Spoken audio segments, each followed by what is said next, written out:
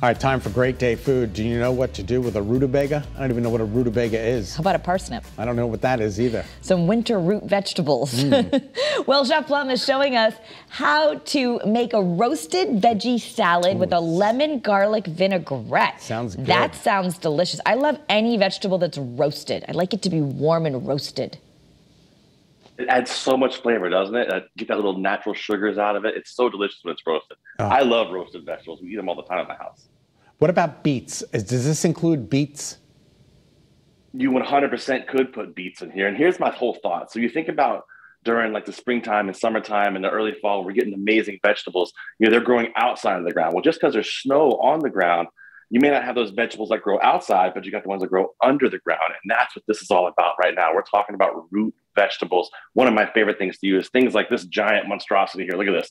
Can you guys see that? Yeah. That's called a rutabaga. Look how rutabaga? big that guy is. That's a rutabaga. That's a rutabaga. Wow, that's cool. Okay. And some people even call it a wax turnip, which is kind of crazy. Yes, so you got these guys. Yes. You've got these, which are those little, they look like white carrots, but they're not. They're called parsnips. They grow underneath the ground, delicious vegetables. And along with this, I like to use a little sweet potato, and I like to use carrots. But before we get started with this, we have to make a little vinaigrette. So let me show you guys how to make this simple, easy vinaigrette to go on this, okay? So first, we're going to start with, I have a lemon right here and my zester. I'm just going to add a little lemon zest in here, about half of the lemon, just like this. And this vinaigrette's really simple. I mean, it's just one of those things where if you got the lemon zester, which is probably the hardest tool to have, you can make this piece of cake.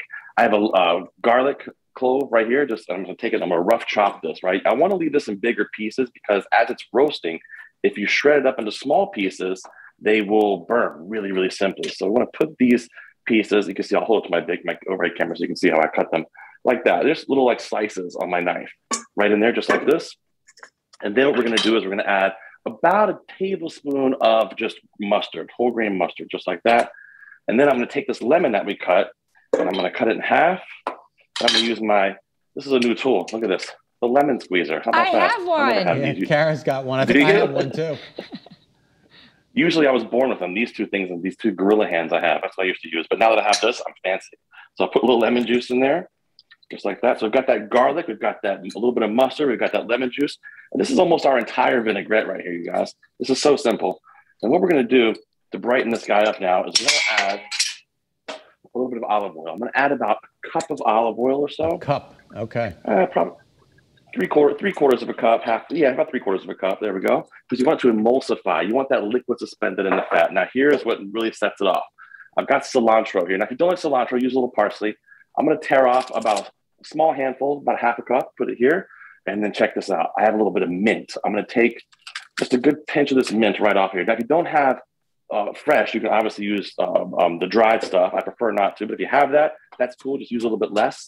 I'm going to rough chop this, just like this. Just rough chop it right in here, right in there. Yum. Add a pinch of salt, a little black pepper, and we're going to whisk this guy up, and it's ready to rock and roll. And that's almost the entire meal right there. That's all we had to do, right? That's the hardest part. So we whisk this guy up. It comes together right away. That mustard helps hold it together. Also adds a little bit of a tang to it. That's what we're looking for. Now, I'm gonna put this aside, grab a bigger bowl here. I've got some carrots that I started chopping up already. I like to leave the skin on my carrots, just like this, and just give them a good rinse and wash in the sink. What I'm doing here, they all are kind of the same size. That's the key thing when you're doing this. You kind of want things to be all the same size.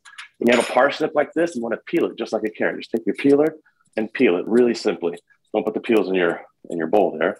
Once it's peeled, again, you want to cut this just like your carrots, about the same size, so they all roast at the same time. Now, we also have our rutabaga, right? So take your peeler and you're just going to peel this rutabaga or wax turnip. You can see sometimes it has a little outer layer of vegetable wax on there. You can peel that right off, and then what happens is it looks like this on the inside, right? You slice it into pieces that look like this.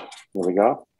It would take me 5 minutes just to peel that darn thing, so I just figured I'd go ahead and have some pieces ready to go. And all I'm going to do, again, is cut these about the same size as our carrot pieces. All being the same size means all about the same cooking time. That's what we're looking for here, that same cooking time. Put these guys in here. And then finally, I have a sweet potato. Just peel your sweet potato down. And I like to add sweet potato to this to add that nice little hint of sweetness to it. The sweet potatoes are delicious. It's super healthy and like really, really good this time of year.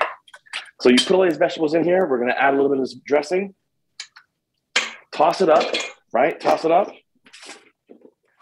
once it's tossed up, you want to put it onto your pan like this. My oven is set at 450 degrees. I'm going to pop this in the oven, let it start to roast. And here's what they look like. Check this out.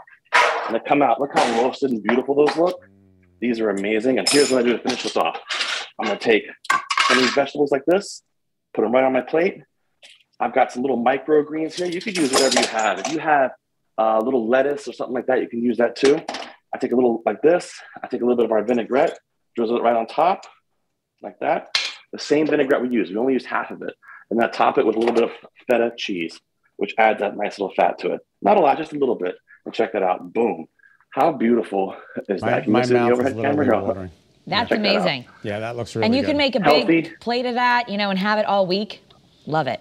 You know, yeah, we're going to roast the whole pan off and have them the whole week. You can snack on it all week. You can serve it. I mean, if you want to put chicken or something with this, you certainly could. Just slice it up and put it right on top of there. Absolutely delicious, easy, healthy, and you're still getting all those vegetables. They just don't grow above the ground. They grow under the ground. Thanks, Chef Plum. Thanks, Chefy. Appreciate you guys. Make sure to check out Season this Thursday on WNPR. Got it.